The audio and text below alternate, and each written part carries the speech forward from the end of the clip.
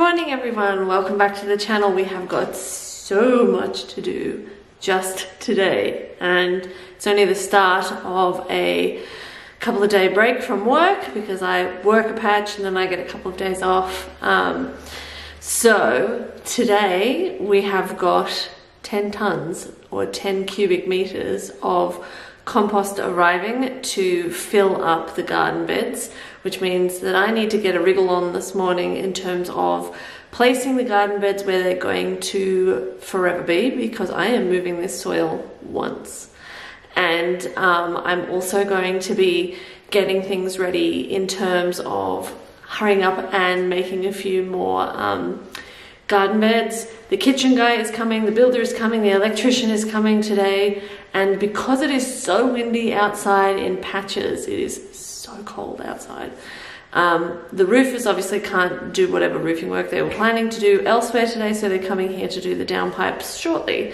So lucky I got a super early start because the soil is going to be here in a couple of hours, and I've got tree branches to move, I have got garden beds to build and move, sawdust to move. There's a lot to do. So the trees are down finally. That happened yesterday, but the backyard is basically like a wood yard. So let's go out and do a quick show of the situation now, and then I've got to get moving. There is wood absolutely everywhere, and I had requested that it be cut up into firewood sized pieces, and they've cut the trunk up into firewood sized thick slabs. So I don't know how I'm going to deal with this.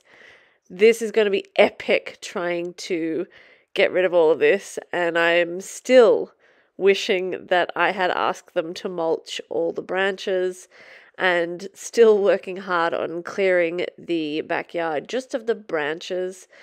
I completely underestimated how much work this would be, and it takes so long to deal with, and it's so overwhelming. There is sawdust everywhere, and I want to make use of this. I want to use it to fill up part of the garden beds, but I'm also hesitant to use it because there were a ton of ferns around the tree that was removed, and the seeds are just kind of everywhere, and I don't have time or energy to filter through all the sawdust to find every single seed, although if I see some, I am pulling them out. But I am concerned that if I do put this at the bottom of the garden bed, soon enough I'll have some ferns poking out, which I do not want.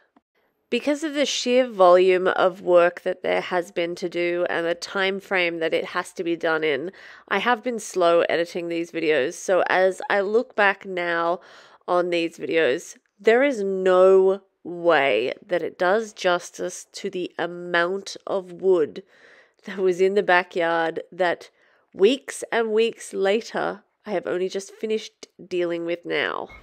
When the soil was first dropped off, I thought there's no way that's 10 square meters. I'm going to be able to move this in 2 weekends tops. Boy, was I wrong.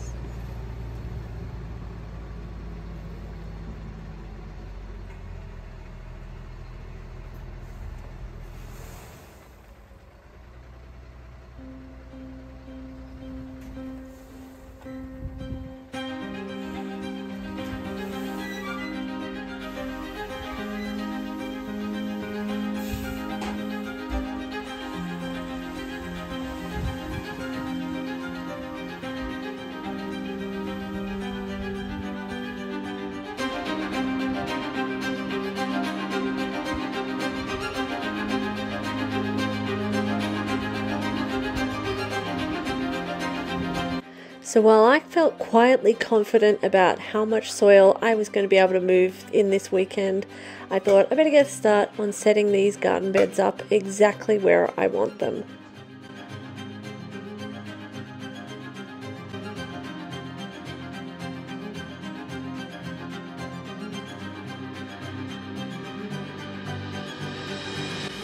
Once I settled on a layout, it was time to tighten the screws on the garden beds.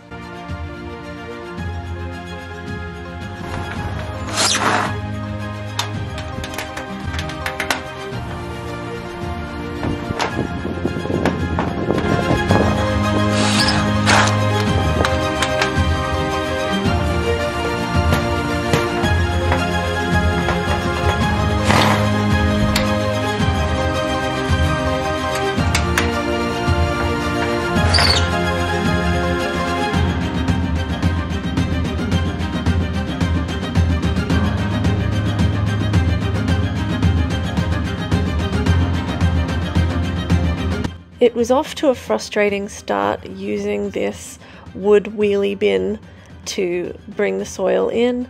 Down the side of the house there's 2 steps, and bringing this cart down those 2 stairs and controlling it as it came down was quite difficult.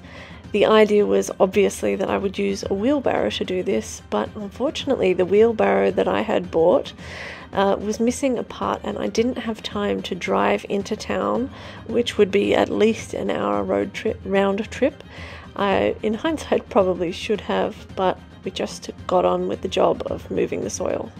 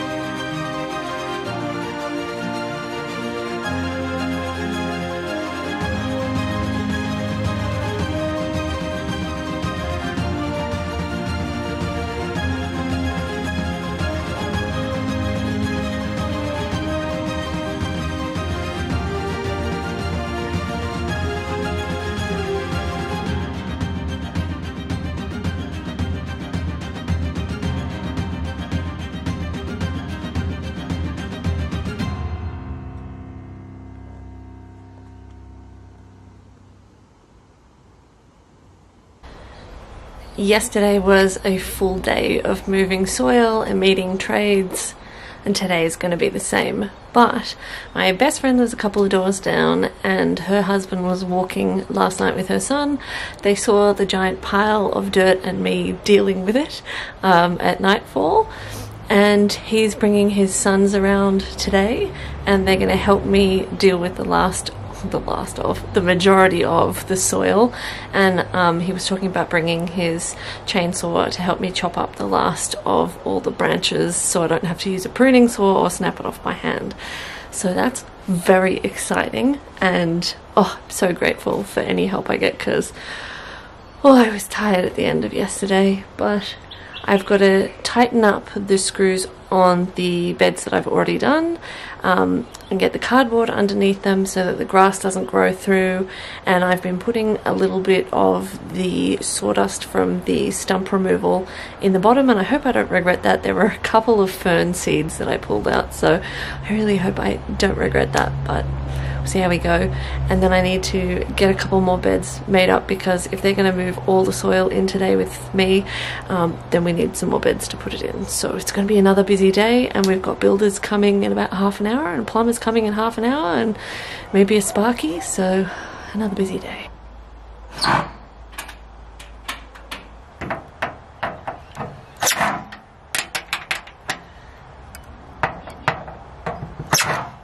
I am really happy I didn't get the full height garden beds, because these were a mammoth task to fill. Yes, you could use hugelkultur and fill in the bottom of these raised garden beds with various things like logs, which I will do for some of them, but I wanted some of them to be full of dirt, both because a lot of the logs weren't cut up into pieces that were friendly enough for the bottom of the garden beds, but also because when you're planting things like potatoes, you want to have enough depth of soil for them to make some beautiful potatoes for you. But the thing I struggled with, and I hadn't realized with these shorter raised beds, is that they wouldn't be easy to fill. I thought I'd be able to roll my wheelbarrow right up to them and dump it in, and thankfully we got the parts we needed, and my friend's son put together the wheelbarrow and brought one of their own. But the height of the beds actually make tipping the soil straight in out of the wheelbarrow quite difficult. Good morning everyone, it is day 350,000 of moving soil, and I brought the puppies with me this morning so they can adjust a little bit more to the property. Last week I had Bird and Raph here for a little bit, but Big Bird was pretty stressed and she had her first nightmare in 6 months. So just need to get her to adjust a little bit, but it is very early on a Sunday morning. and first things first, and especially while the puppies are here, I've got to try and rearrange this garden bed. Yesterday it started getting filled up while I was talking to a builder, and somehow I hadn't straightened it up and it's not perfectly aligned, but it's 3/4 full now, so I don't know if I'm just going to have to cope with the fact that it's not lined up, or dig it out again, or I don't know. Anyway, we're gonna try and fix that this morning. Got to make some more garden beds to have somewhere to put the soil. I'm maybe halfway through the soil. I ordered a lot so I didn't have to pay multiple delivery fees, and that might have been a mistake. So there is still a ton to do and not enough time to do it. So let's get to it. So these two here are looking fabulous. The only thing I have noticed is that once they are filled up a little bit, there's a slight bowing on the side, but I didn't get any structural posts to put in, so, you know, I can only do what I can do. We filled up these ones yesterday, and to be honest, it looks like even maybe that square one's not dead square, but we did the best we could. So, I mean, I guess it just depends how manageable it is, and perhaps I just have to grow a lot of things that that spill over the edges. And the trouble is the ground's not really all that level, and I've done the best I can to level it, and part of the reason why they're positioned this way is because they can then cope with a little bit more of a slope. But you can see this one's not perfectly level in any direction, but I did the best I can. So oh god, there's still so much work to do. And luckily also, when the boys and Rachel were helping me with the soil, Jono came around and did a bit of chainsawing briefly before he had to go, so all very helpful, but still so much to be done. I think this is the angle it might have shifted on after we put the weed mat in. Yeah, it has. It's shifted about 3 or 4 centimeters. Which is why it looks slightly off, but it's manageable, isn't it, sweetheart? So this one, I measured it again, it's only off by about 4 centimeters off to the side, but just that tail end where Raffy is. I'm going to try scooping the soil across to this side so I can potentially shift it a little bit, but I don't like my chances. It's pretty full, so just might have to distract myself with pots and things like that.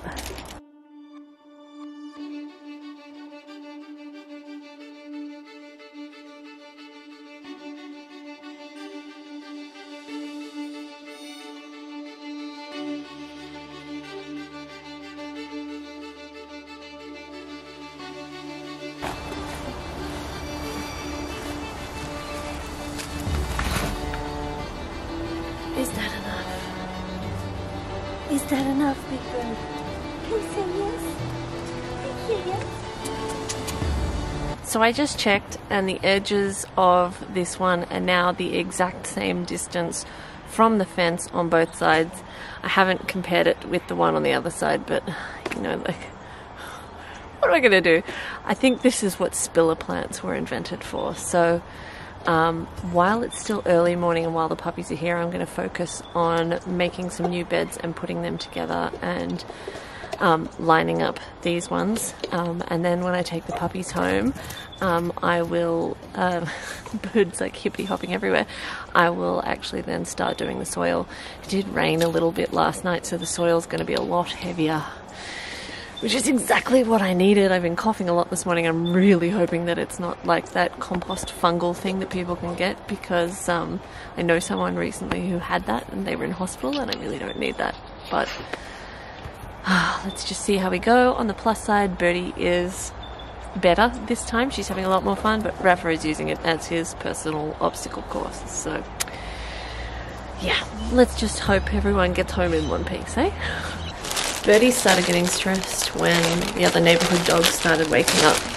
So I've taken the puppies home and I picked up a gluten-free, dairy-free bacon and egg sandwich. So hopefully this is very tasty, because I'm very hungry. And yesterday when I finished work, I was starving. But it was interesting, when I drove back in, I saw our dirt pile that we've still got to move. And it's actually looking a lot better. So yesterday, I mean, as you're digging it, you're like, oh, this thing is not getting any smaller. And I know it was because I can see more of the cardboard that was underneath the dirt pile. But while I was waiting for my sandwich, I looked at the photos of and the videos of the dirt being dropped off, and that pile's gotten a lot smaller. So I'm really hopeful that in the next day and a half before I have to go back to work, I can do this, I think. The soil that I ordered was a specific specialized veggie compost mix, and it was quite expensive per cubic meter, but a lot cheaper than buying it per bag. But when I tested the soil pH later, it was actually super alkaline, and that's unfortunate. I was unable to get any soil test information from anywhere before buying, so it is what it is. I was getting super tired, so I took a break from moving the all the soil after filling the last barrel that we made yesterday, and I've constructed the last one that's going to go over there and half of the ones that are going to go there. Now here I have put a bunch of star pickets to kind of line it up because I'm doing this by myself. I don't have any other way to ensure that they're as close to lined up as possible. But I am actually, this side's a bit longer than the other half of the yard if you divide it so it lines up with the deck. But I've just moved all the branches that were here, and there were like 6 million spiders, which I have sprayed what I can, but I am not working in that area today. I'm just going to wait for the sparrows to come and deal with any other moving critters, and this giant pile of sticks and leaves and stuff is just going to be a problem for another day. But what that means is I have to start moving soil again. So, and I'm having a harder time doing it today because I had a couple of really good podcasts yesterday and I listened to them all, and now I can't find anything I feel like listening to. And I'm also like, I'm tired. I'm really tired, but there's still a ton of dirt out the front. So what I'm going to do is fill up that one on the other side. To be honest, that'll probably be all I do today. I might construct this one and lay the weed mat down. Then I'll come back and do a little bit tomorrow before I go to work. My hand is getting tired holding the camera because that's how tired I am. So it's not going to be lined up perfectly, but it's going to be the best I can do. So this is my little star picket. And as you can see, I wasn't off by a lot when I eyeballed the measurement. So honestly, I'm probably just going to bring them back about 1 centimeter towards me, and then that's it, I'll leave them alone. But I wanted to try and work out roughly how many I would fit along here, and I'll put another one of these big ones along here towards the gate, but only once Spider Town has been cleared out. So just to give you a bit of a bird's eye, I've got one more to fill up the back down here, and then a half constructed 3 over there, and I'm not going to do the 4th one that will fit in here, another wide one, until the birds have had a chance to do their thing. But for right now, I'm just going to try and get this one full. These larger beds are 2.5 meters by 1.2, and they're about 35 centimeters high. So we moved roughly 6 or 7 tons of soil on this weekend, and to say we were exhausted was an understatement, or I was exhausted. My friend thankfully helped me out one afternoon, but the rest was all on me, and I was knackered. But thanks for hanging out with us as we get our garden beds constructed and ready to go, and we'll see you in the next video.